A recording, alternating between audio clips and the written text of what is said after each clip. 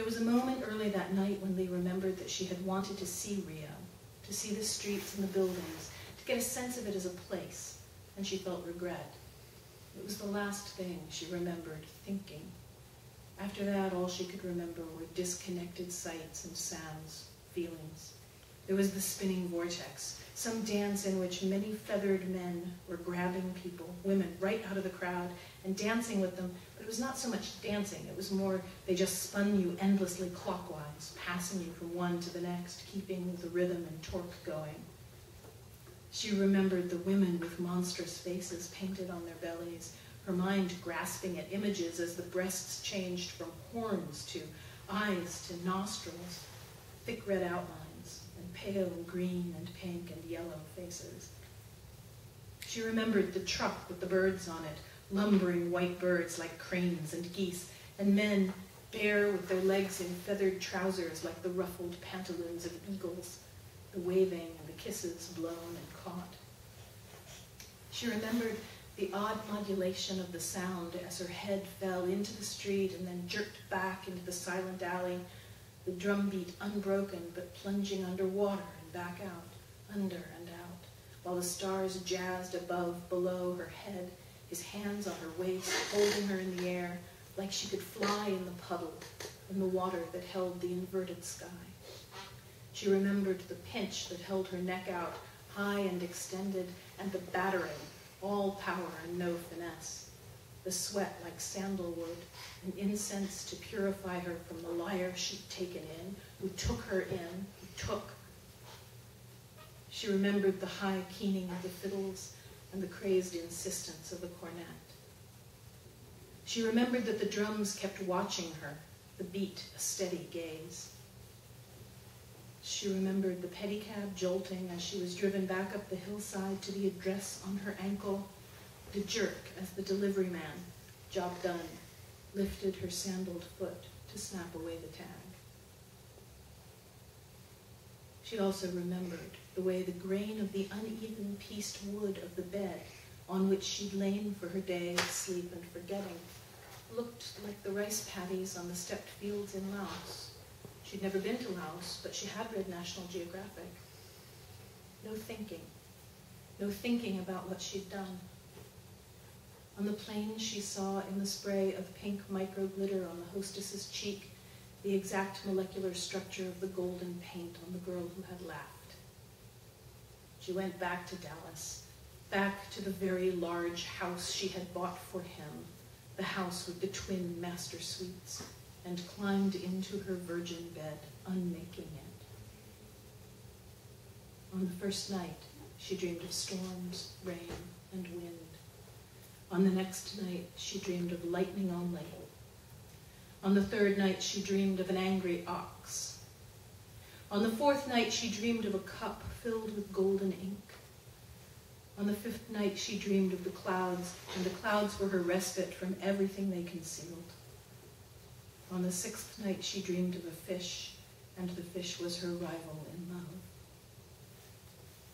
On the seventh night, she turned beneath the down comforter and felt her belly round. She moved back in with her mom.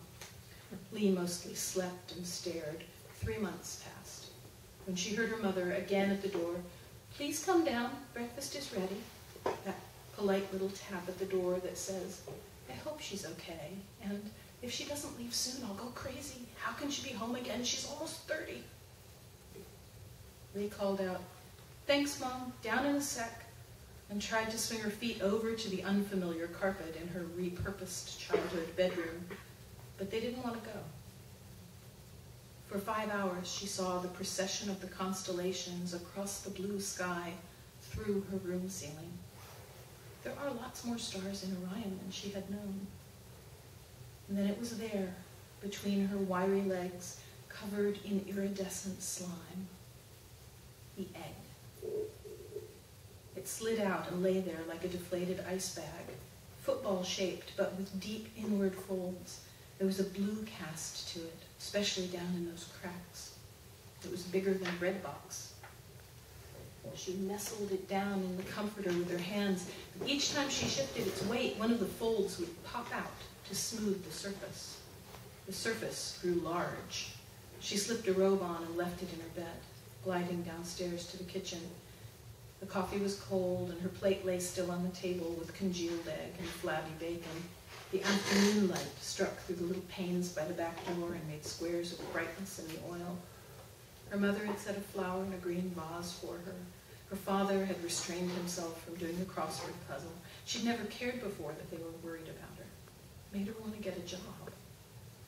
But first, she needed 2 packages of sliced cheese and a jug of probiotic acai juice and maybe some of those banana cashew Lara bars. And when she got back upstairs, it was clear that she would not be curling up beside the egg on the bed. It was, after all, despite the redecoration, a single bed, a girl's bed, and the egg had puffed and stiffened itself till it was as big as she. She caressed it gently with her cheek and hand, and felt the faint echo of the drums mixed with the sound of kids getting off the school bus outside. It was getting cold. She adjusted the down comforter like a cloak and climbed up on top, settling herself slowly, like that. Slowly, like that, until the light outside grew dim and then dark.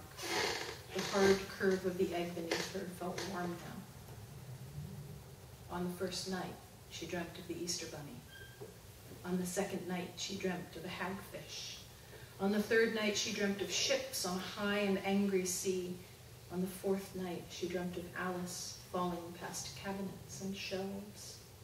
On the fifth night, she dreamt of a log flume ride at Six Flags. She was 12 and her best friend was beside her, and they were competing in screams.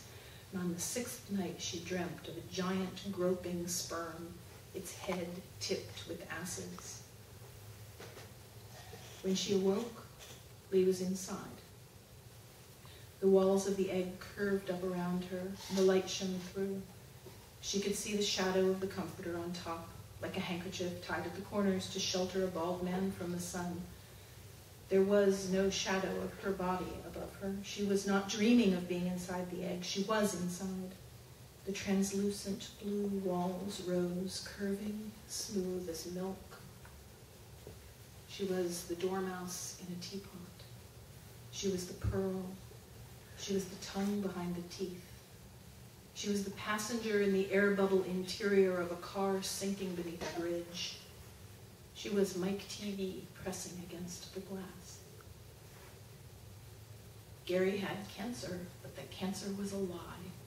Well, that sort of lie, her mother said, that sort of lie the gods revisit, he will have it in the end. He had slept with his head in her lap, exhausted from his treatments. He'd kept his separate bedroom with its separate entrance, so careful not to trouble her. Of course I'll marry you. Of course I'll take care of you. We don't need sex to be happy. She felt such a fool. Was she a fool? She dreamed a rain of chemo vials smashing down on him, fuchsia and vermilion and sick chartreuse. The chemical sea rose higher and his arms flailed in the shards. She dreamed of the long-necked lover who had taken her by sequin and feather. She dreamed of a yacht race, Archibald Leach with her, scorning the hot pursuit, 50 following boats, and Gary at the prow, closest behind them, helplessly receding. His slaves pulled at the oars as he shrieked. She dreamed of her own bed, the tower window and the flames. The wooden horse was in the house of lies, and all were burning together. When she awoke, she filled the egg with her twisting body, so pent that every breath was a compression of herself. The light showed through from outside. She flexed her still silver nails and gently began to tap.